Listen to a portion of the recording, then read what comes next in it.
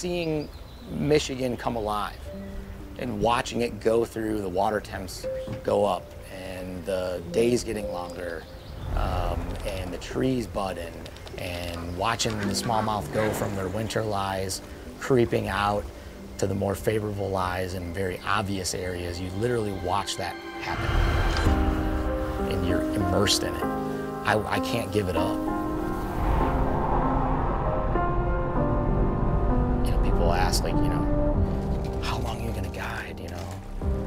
It's like, I'm gonna go until my shoulders blow up. Like, it's in me, I love it. And yeah, it's something special, and it's definitely, as I grow older, it's something I don't take for granted, because I do have a ton of responsibilities outside of rowing a boat for 8 to 10 hours a day. It's physically demanding, it's mentally demanding. You go through a lot of super glue, put your hands back together, a lot of wool, a lot of rain suits. I wouldn't trade it for anything.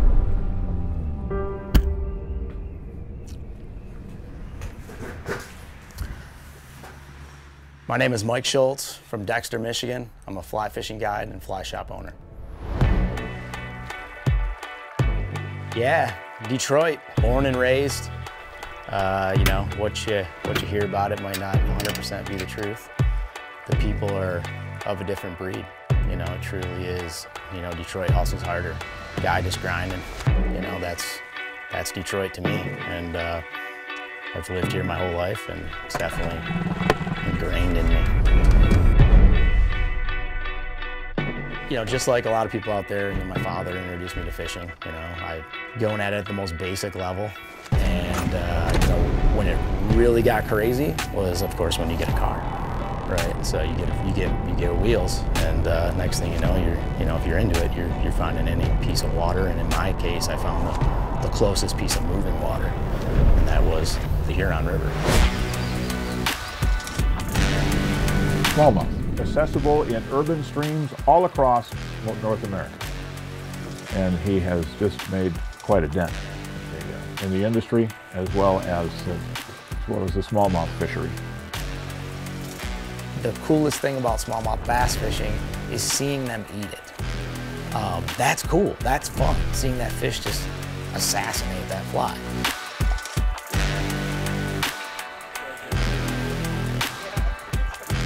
You know, kind of, if I was a fish, I'd probably be a smallmouth, and if I was a body of water, I'd probably be a river.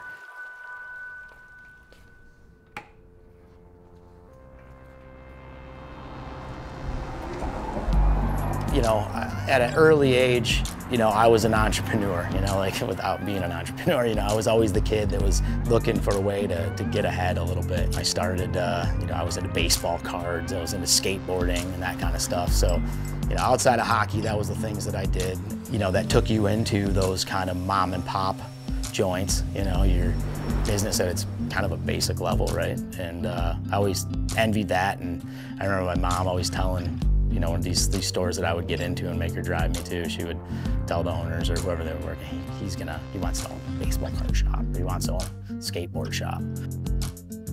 But eventually I found a fly shop.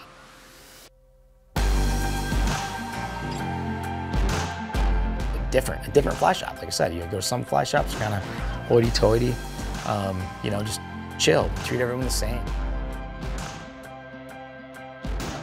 Many, many years ago, when Schultz walked into the shop and said, I want a job, we sat down and I tried to impart whatever wisdom I have on as many of the people as I could. And the three things that I kept pounding into Schultz, especially towards the end of my tenure there at the shop, you got to do three things, and you got to do them in spades, and you cannot let up on them. First thing is you got to have the merchandise. You got to have good, better, best, and you better have it on the shelf. Then you got to teach people how to use that stuff. He's excellent at both A and B. And then C, you got to take him fishing. I first met Mike, I was still in college at the time. He had just opened the shop not too long before then. He taught me everything I know. I mean, that's how I got my start. It was like a drive home one night from the shop in like November. I had one more semester left of school, and he basically just said, like, you know, if you want a guide after you graduate, I'll teach you everything you need to know. You just need to do X, Y, and Z to prove to me that you're gonna do it. just to have that opportunity for someone to take a chance on, you know, a dumb 22-year-old, pretty bold move on his part. Luckily, it worked out for me and him. But I'm very grateful, very grateful. The whole team aspect of the shop is, I mean, that's it. It's a team. Like, sure, you can't have an ego. You really can't. You got to be team first mentality, no matter if you're playing hockey or you're running a business.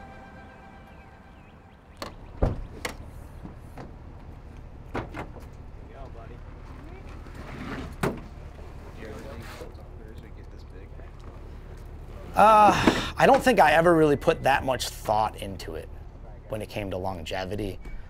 I'm not a plan B kind of guy.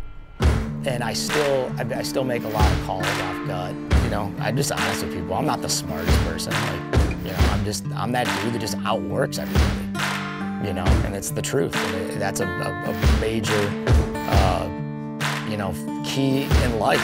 Like, you can be the smartest dude if you're lazy and not willing to do get your nose dirty. It's not gonna happen for you.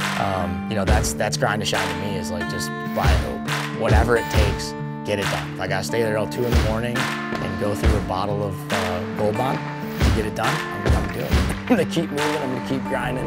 We're gonna get it done, we're gonna outwork anybody. You know, it's a challenge, like, seriously, like, step up. You wanna try to go up against what we built, get it.